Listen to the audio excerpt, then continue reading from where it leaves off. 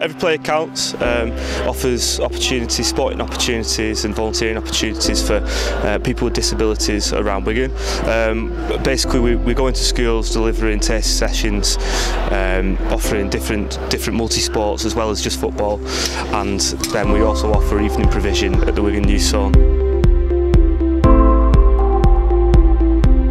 Just watching the kids enjoy, and the enjoyment of the session is wonderful. It makes such a difference to their week. It's important that for all of our students that they've got a balance between the challenges that they've got within their programmes as they're looking to progress in lots of different ways. It adds so much to what we're doing with our young people, and we actually have, we summarise our mission in just 3 different ways. We talk about valuing individuals, celebrating learning and raising aspirations.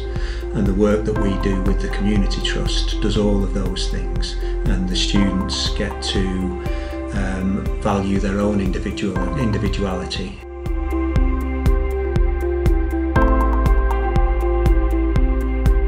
Putting smiles on the faces you've seen there, and it's what we, what the players like to do.